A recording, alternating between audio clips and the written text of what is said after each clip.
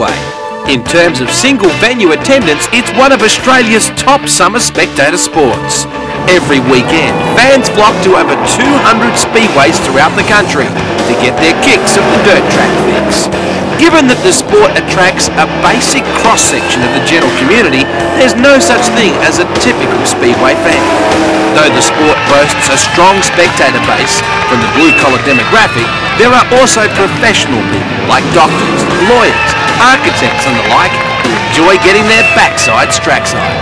Though most Aussies associate Speedway with the radical-looking sprint cars, fans now are looking more and more for variety. That's why the sport's newest division, the Amca Nationals, is enjoying a rapid rise in growth and popularity. The division appeals to a number of different demographics. Former greats of the sport are coming back to Speedway now that they have found an affordable form of racing. Newcomers who have never raced before in their lives love the Amcas. And Speedway greats are putting their sons and daughters behind the wheel with great faith in what the Amcas offer.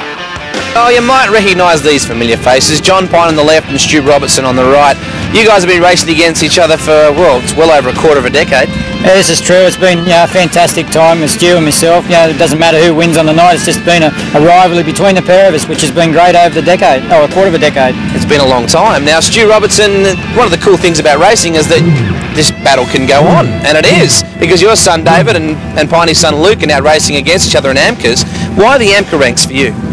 Oh, I think that's a good learning curve for young boys. The street stockers are not very good. These are V8s, so they got a bit more power, and they look a bit fancy on the track. Piney, you never really hesitated to get Luke into this class, did you? Well, I thought it was great because it's a restricted class. It's a class that you can't spend mega dollars on. It's a good class for young kids or young girls to learn in. It doesn't matter what age group it is. It's just a class that's very restricted, and it's good fun. You can go out there first time out. You can go out there and race. It's not just the drivers and the fans though who find appeal in the Amcas. Speedway promoters too are looking to the division as a big part of the overall picture. I guess you got to think that if a promoter really believes in a division, he goes out and buys his own. David Lander, the promoter of Parramatta City Raceway, you obviously see some future in the Amcas. You're racing one yourself.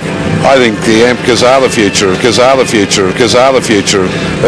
Speedway. I think because there's such a price-controlled entry-level racing that that's where the future is. The history of our sport has been add more money and throw more money at cars, go faster, throw more money at it. With the way these rules are set up, that won't be the case, and I think that's where the future will be, by having a controlled money level racing car. It's been a while since you've raced competitively. It was back in, what, the late 60s, the early 70s? No, 74. Okay. 74. All right, the mid-70s then. You nervous? I am a little, but tonight I'm borrowing a car because ours isn't finished yet. It'll be finished in the next 4 weeks, and I just want to see what it's like. Will there be any penalties handed out to drivers that pass you, or will you just kill them? I won't be allowed back. Definitely. Since the division was founded back in 1996, the Amca car count has grown to over 150 nationally.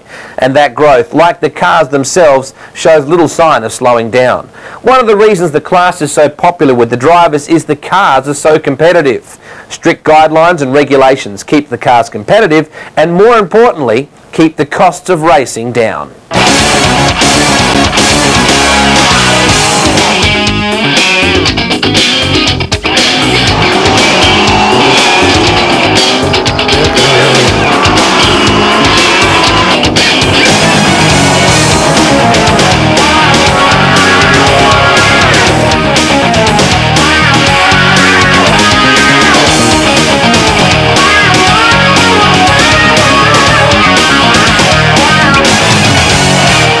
Sponsorship of Amcas represents real value too.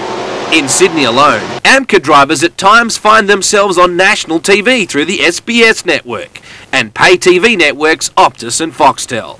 The very nature of the fiberglass bodies also allows plenty of sign exposure. Your company has plenty of room to zoom on the side of an Amca. If it's a sport with a future, a vision, national appeal and some television exposure that you want, then the answer is simple. Sponsors, Drivers, promoters and fans alike, they all know the answer is rational. If you want to enjoy your racing and get tangible benefits, get behind an Amca National.